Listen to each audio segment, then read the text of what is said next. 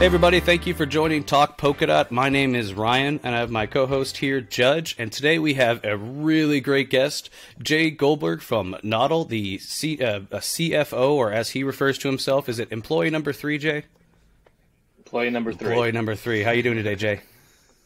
I'm great. How are you guys doing?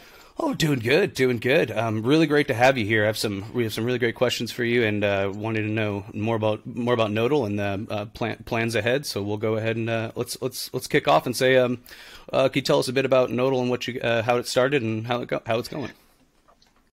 Sure. So Nodle is building what's known as a wireless wide area network, and other companies that have wireless wide area networks, and it's quite a mouthful, are companies like AT&T and Verizon, or name your favorite wireless provider. Except we're not building a network to connect HD video and stream that to your phone. We're not building a network to do person-to-person voice communication. Our network is for devices that are low powered. You can call it the Internet of Things, but I think it's actually broader than that, because it's not just low powered devices. We're actually finding ways to connect things that are unpowered. And so there's this vast, huge sea of devices and objects out in the world.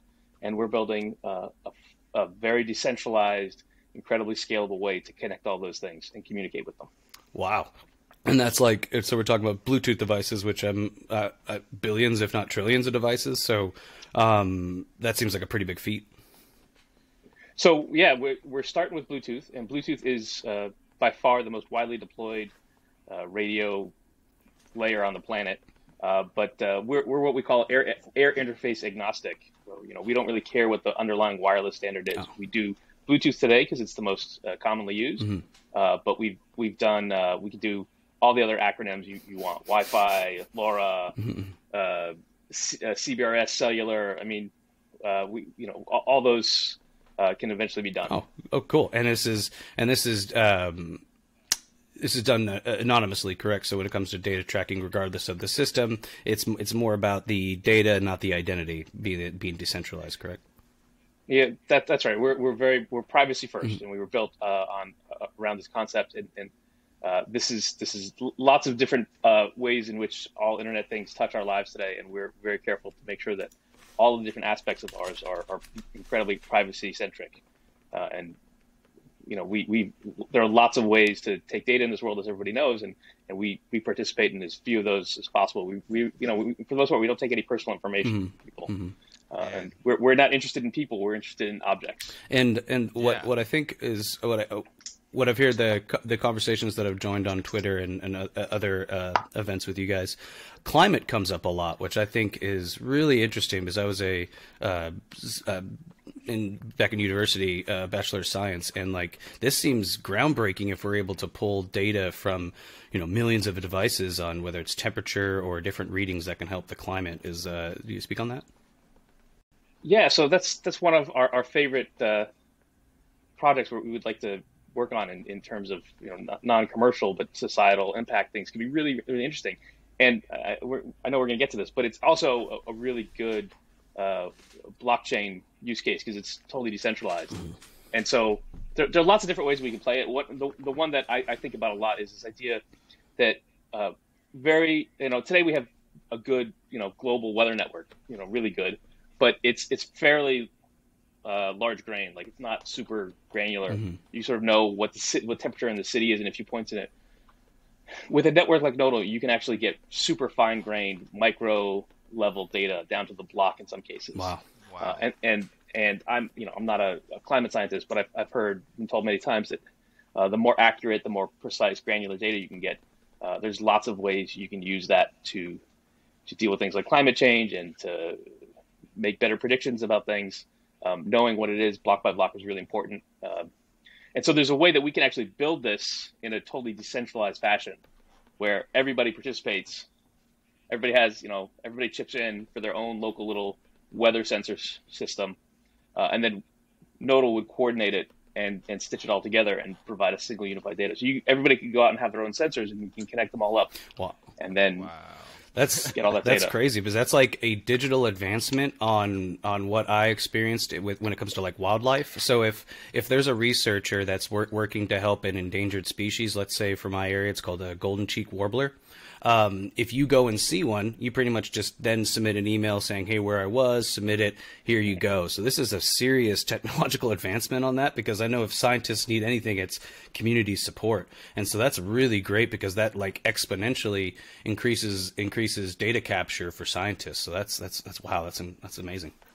Yeah. Yep. You had mentioned that it was a great use case for blockchain. Was that just kind of like the natural progression? I mean, what kind of led to coming into the crypto space for this kind of network? So first, let me give you a disclaimer. I'm not technical, right? So I have a hand in pretty much everything non-technical at Nodle. So I know just enough engineering to make myself dangerous to others. But the way that I think about it, I've been around Nodle, from since pretty early on, is we had Misha and Garrett, co-founders, came up with this really, really elegant way to solve this technical / economic problem around building low-cost wireless networks. And it's from a commercial standpoint, it's really very compelling. And so we were able to go into like huge corporations because we have this solution to a very big problem they have. And they list our solution. They say, hey, that's fantastic. And then inevitably, like, we'd get in the room because of the economics. But always their first question after that would be, tell us about the privacy and tell us about the security models. And what we're talking about is not tracking billions of things. We're talking about tracking or communicating with trillions of things. You add up all these different inanimate objects out there. There's trillions of things we want to be able to communicate with. And we quickly realized the only way to build a scalable security model that could handle that level of data is to decentralize it, right? I come from sort of finance and telecom side of things. And in telecom, the more distributed you can make a solution, the more robust, the more secure it can be. And so in the case of what we were trying to do at Nodle, we from almost almost day one, it was like, oh, this has to be on the blockchain. This has to be decentralized, otherwise the security model won't scale. And the obvious answer is blockchain. Makes a lot of sense. Yeah, and that's how we ended up building it that way. That's actually, that makes a lot of sense. So is that kind of what drew you personally to Nodle? So I'll take a step back. Like I said, I come from a finance background. I worked in Wall Street for many, many years, and then went on to a series of operating companies. I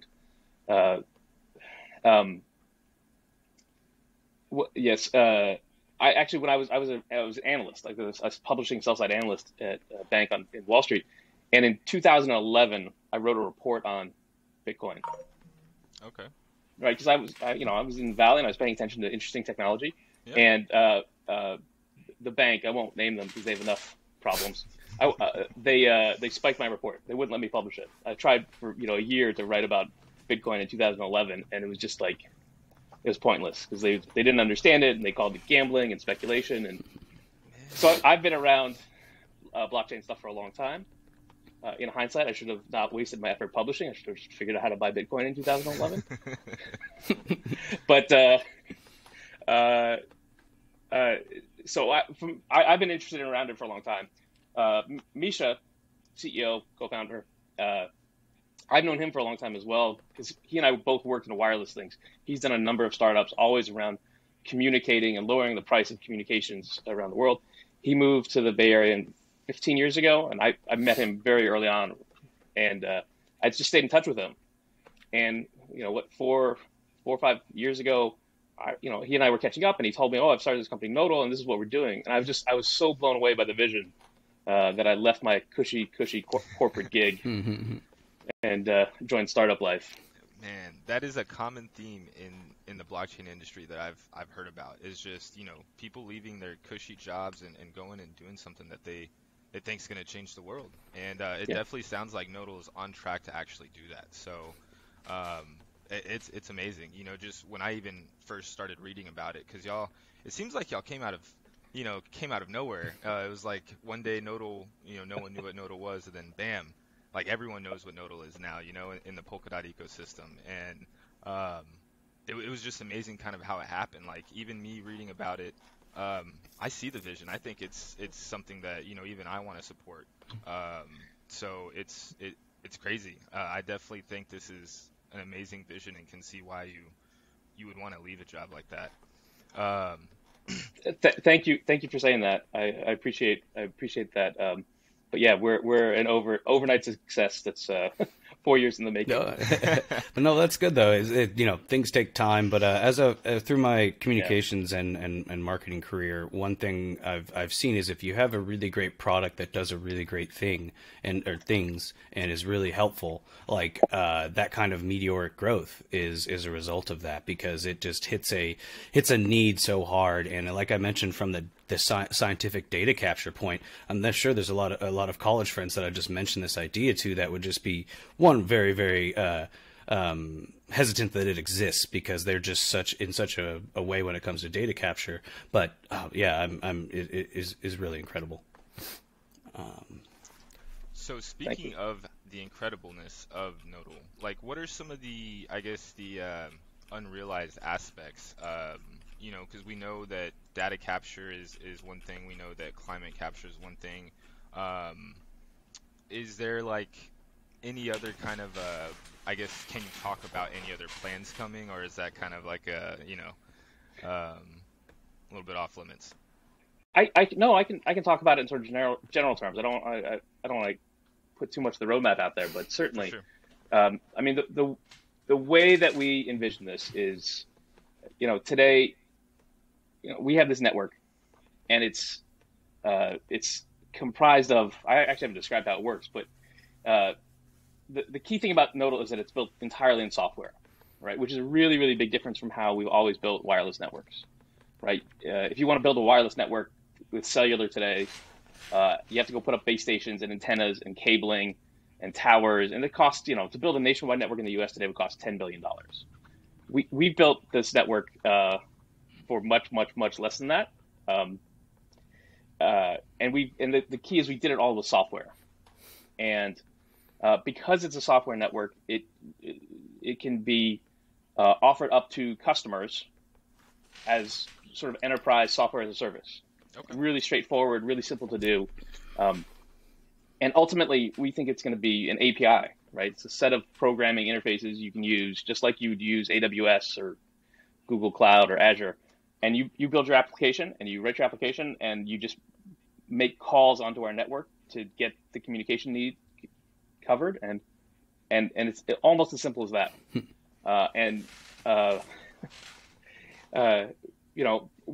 We started out, we built the first few applications, but ultimately we think people will be able to build their own applications and communicate across our network, programmatically with software.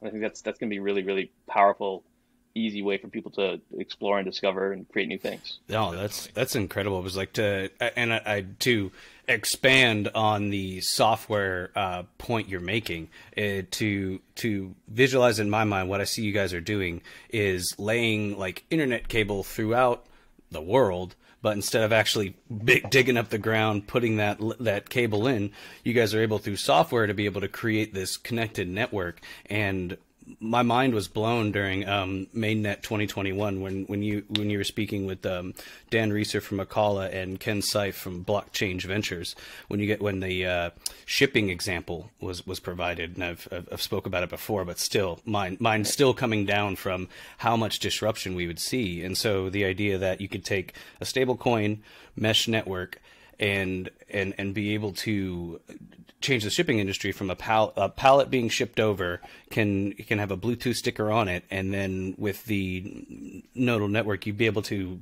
you just make that kind of impact where suddenly you go from like a week or so of dealing with a shipping container to instantaneous. Like that's incredible. So yeah, so shipping containers, I actually think of even more prosaic things like shipping pallets, those wooden platforms that you see in Costco all the time, right? There are, I've heard different numbers, but something like 5 billion shipping pallets in the world. Wow. And right, and most of them cost like $200 a piece. Like it's not expensive, but it's still like $200 times 5 billion is a big number. And nobody knows where they are.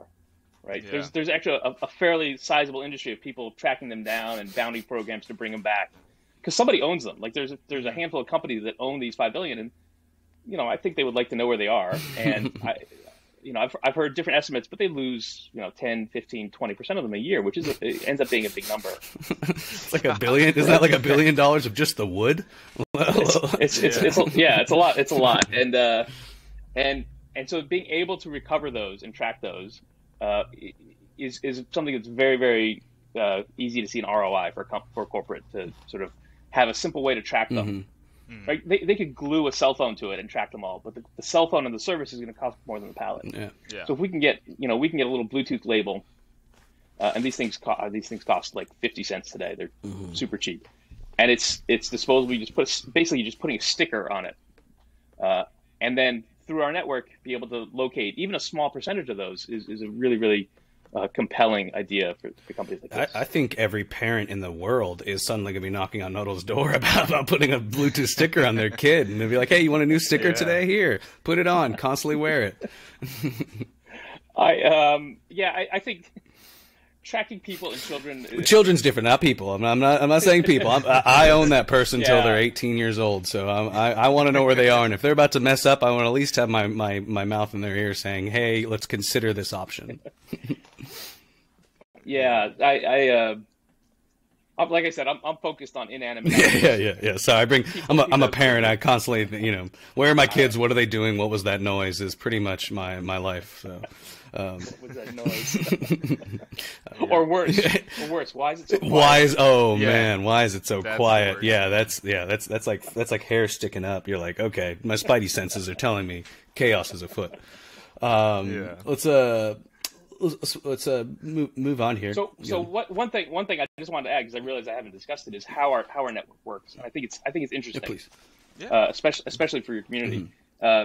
So I keep saying our network works entirely in software. So right, how does that actually play out? And so what we've done is we incentivize people to install our software on their hardware.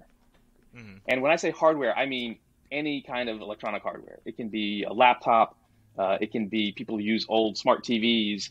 It can be a Raspberry Pi. It's a really lightweight solution. Mostly, though, it means smartphones. And we have this little piece of software that we get installed on apps. And we have our own app, the Nodle Cash app. You can go and download it today on Android and Play Store and the App Store. But it also means we work with third-party app developers, and we integrate our SDK, and it runs in the background on their app. And it's fully permissioned, and a lot of times it's fully disclosed. People know that it's there. And so then the person who's installing that software earns mining rewards. Right? And then what happens is that hardware, the smartphone, becomes effectively a hotspot or a base station for our network, and it communicates with all the ambient sort of IoT and other objects nearby. And you think about it, you're just, anywhere you're sitting, you're walking down the street, there's probably, every block there's a few thousand Bluetooth devices and other electronic devices that pass by. And so through that, like we stitch all those individual hotspots together, and we can present it to customers, and it looks like a single unified network. And through that, we have this big network. And wow. And like I said, anyone who is installing the software, we want to encourage them to do that, which is what we use our token for. Our mining, and it's effectively mining. We call it mining rewards, right? So you're mining it. You're not doing big compute in a data center by a hydroelectric plant. You're just the individual can run on the phone. And for me, actually, this is one of the most exciting things about Nodle is if you want to mine Bitcoin today, you need to have a nuclear power plant. Right. It's a scale business. It's very hard for an individual to mine a cryptocurrency.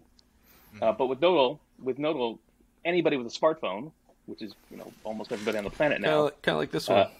I'm a Nodler. Yep. Anybody with a smartphone can put it on their phone and earn and mine rewards. And I think that's a really, really powerful idea. It is. That to me is super important. Yeah, and especially with how the next billion people are supposed to be coming online, it's going to be through that mobile device, more than likely. It's just the least expensive option.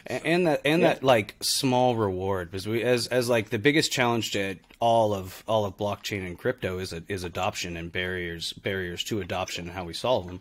And I think the Nodle app's a really, really great entry for people, because it's just like crypto is almost like learning a whole nother level of finance mixed with technology. With it's just like it's like it's like a class in school we just all never took, but then now it should be a class you should learn. Like it's such an interesting thing. But like entrance into crypto takes this either red pill moment where a good buddy or a family member is like, this is the deal, here's your guardrails, and then expand yourself. But with like Nodle, you could go to a Play Store or Apple Store, download the app, and you're nodling. And also, like, I love the modes too. I'm on furious mode all the time. I'm going hard in the paint as much as I can. But that's just a really cool way, because it's about earning, and it's about contributing to the network, contributing to the community. And I think once more and more people realize crypto is about community and not just about, grabbing a coin at a low cost and then selling it at a high, I really realize that's why I consider myself a crypto citizen. I think once people see it, it's more of like it's just way more than just having value. And I think Nodle's app is a really great entry to people to see, like, to do things, to be included, be a part of your community, and really break those barriers. That's really eloquent. You put that really, really well. Not just about Nodle, but about crypto in general. That's a really good way of phrasing it. I agree. Yeah. Great. Let's. So as we talk about with, I think this kind of comes to then the point. Polkadot. You guys are going for an auction spot soon. How did you guys select the Polkadot, and then what are you guys looking at in terms of the auction going forward? Okay, so we started originally on Stellar because we knew we were going to have very large number of transactions going across our network, right? Trillions of things. We're already pulling down crazy amounts of data every day, and very very quickly we outgrew Stellar, and no shade on them. Like they were a fantastic partner. They supported us a lot. They were very good, but we realized we needed to have more control over our own roadmap.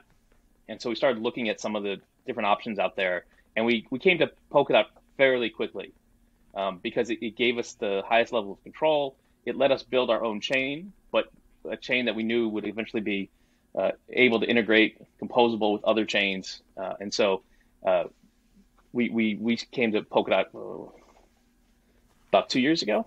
Wow. And because early adopters. I think it was about 18 months, 2 years ago, something like that. And,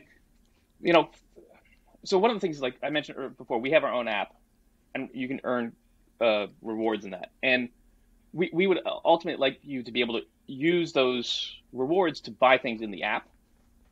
And so we started looking at different ways to do that. And so we found an interesting project, and a company that was selling a service that we could integrate. And it seemed very straightforward to do, just from sort of strategic and the app. And then it took 6 months to paper, like to do the contracting, and it's going to take another 6 to 9 months to do the engineering integration. And like that's for me, like my job is to negotiate this contract. It was just like, it was painful because it's one of those contracts with 2 columns and really small fonts, and it was just 12-page contract to go through. Clause 2A, 7D, Clause 27A. Yeah, it was just. Oh gosh. It was, and again, no, everyone was super. It was a very constructive relationship, but it was just like the whole nature of this traditional way of doing integrations was painful. Yeah, lots of friction. Yeah. Right, there's lots of friction, and as opposed to we're going to have hopefully a parachain soon, and then it becomes really easy to integrate, right? And suddenly I don't have to like go out and pick one partner and spend months and months doing the work to integrate with them. It doesn't become instantaneous with a parachain, but it becomes much, much easier. And I'm sort of like, for me, I suddenly have this whole catalog of things to choose from for partners. And that's a lot more fun than doing it one by one. Bespoke. Yeah. No, that makes a lot of sense. Yeah.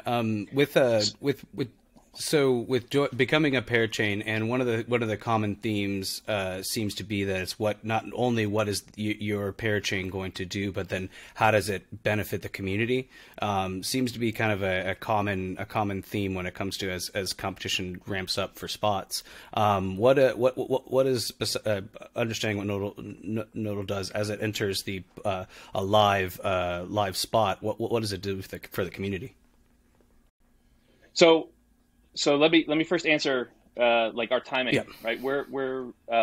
We anticipate participating in batch 2, which is what's that, slot 5, slot 6, I forget. But it starts December 23rd.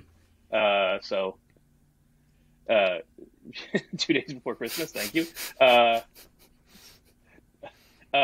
We know what you want for Christmas. Exactly.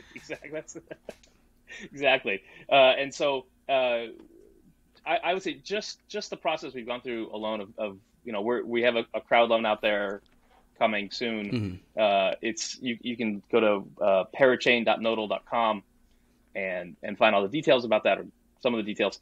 And this exercise alone has been huge in building the community. Like we've gotten all kinds of support online on all our channels, our Discord, and our Telegram groups. There's a lot of interest in it. Polkadot has a really, really strong community, and we've been very well received. We're very grateful for the reception we've gotten from that community. As we want to be the IoT solution for Polkadot, and lots of people are interested in that. It really resonates with a lot of people in the community, and so we've got we have a wait list for participants in the crowd loan. Community's been super supportive of that. We've got a good sized waiting list going. So.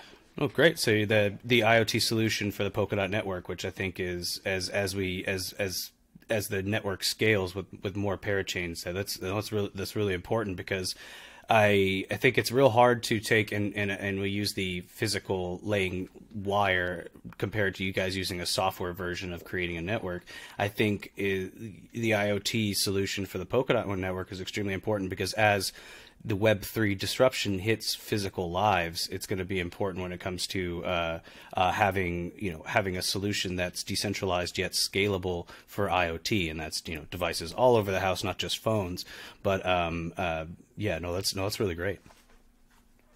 And it's something that you don't really, I can't really think of any, maybe one other app that does something similar, but it's not even in the same realm as what y'all are hoping to do and what y'all plan on doing. So this is one of the more interesting projects for me personally, just seeing what's coming out over the past month with the parachain auctions. I definitely think that this is one of the more unique teams. I just wanted to ask, was there like a specific reason not to deploy on Kusama or anything? It just seems like y'all kind of knew what you wanted, so it makes sense to just go to Polkadot. But yeah. Yeah, I mean, we certainly had that debate internally. I think our take was ultimately we knew we wanted to be on Polkadot and Substrate, and our network is live. Our network has been live for 3 years now, and so we felt like Kusama, right, by definition is for testing things out, and we were a little bit.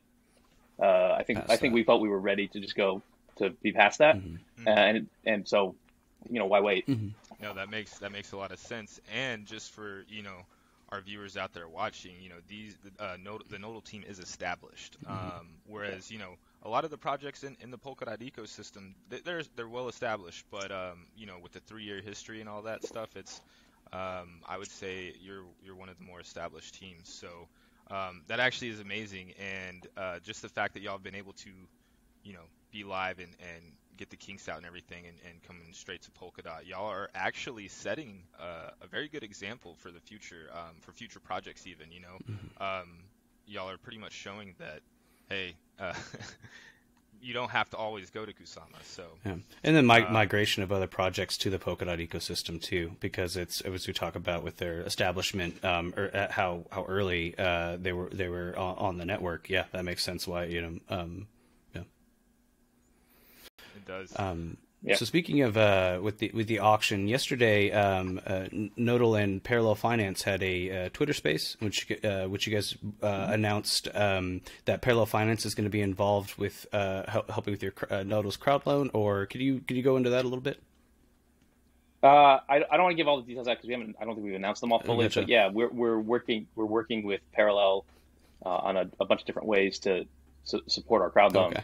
Parallel's obviously really advanced and is doing some really interesting things around the network. Definitely. And so, Okay. yeah, it's been a lot of fun working with them. Oh, I didn't mean to put you on the spot. I came to that talk just like 10 minutes late. I was in the middle of making dinner for my family, and I was like, oh, that talk's happening. So I was like, I'm going to get on. So I asked a question. I was literally hands deep in queso trying to get nachos ready. And so I kind of felt discombobulated. So I apologize for my question coming out. But the gaming thing really did kind of really resonate with me as soon as I downloaded the app. Really excited. I'm kind of out in a bit far from San Antonio, but I'm still around I was surprised. I was like, oh, there's other people around here. Fantastic. And then when I saw the app, it made me really think of a game I play called Ingress, which is made by the same company called Niantic, which makes Pokemon Go, which is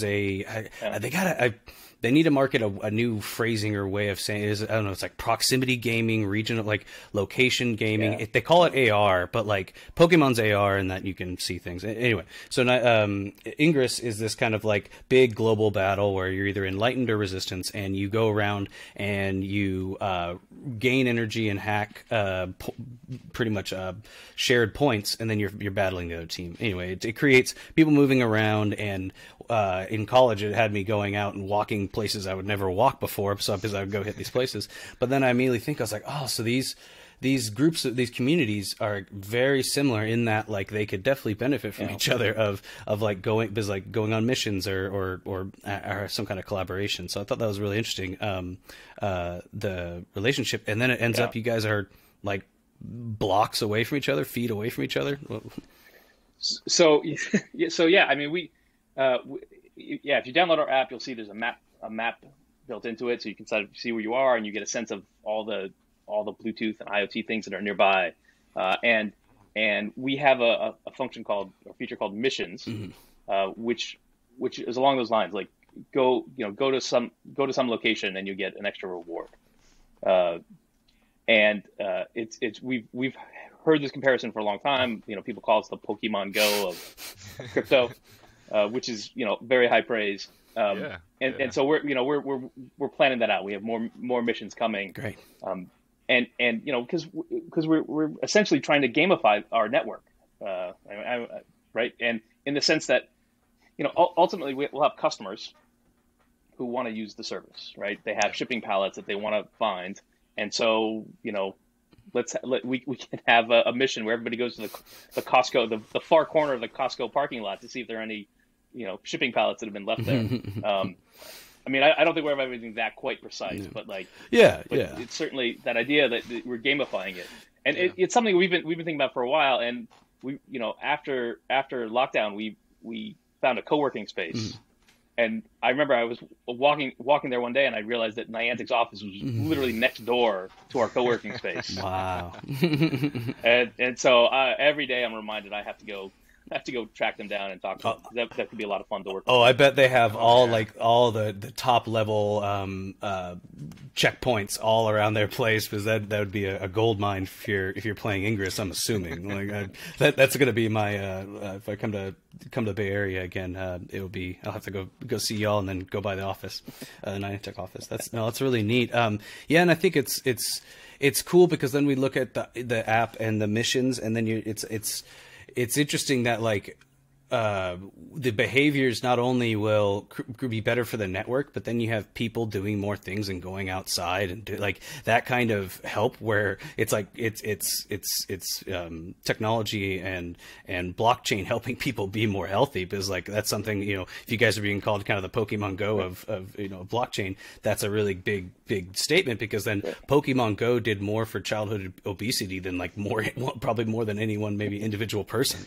Like it's a crazy statement, but it's like, I think it's true. And then it's like when you mix that with tech, I think it's overall just such a great outcome, because then people are earning at the same time they're helping out. And then like I go back to the climate thing. If there's like somehow in the future you guys connect with researchers and you're like, oh, hey, we need a lot of people walking this one area, because then if we get the different climate readings at these different blocks, then we're able to say, this is what the temperature fluctuations are at that time. This impacts this species of animal, so we're going to make this change. And then suddenly Nodle's creating the change of saving species. So like I may be drawing far lines here, but I when I see the innovation, I see things are going, that amount of data capture, you get those with people that are trying to, help either species, situations, environments, like that's huge. And so that's where I see in the future, and that really excites me.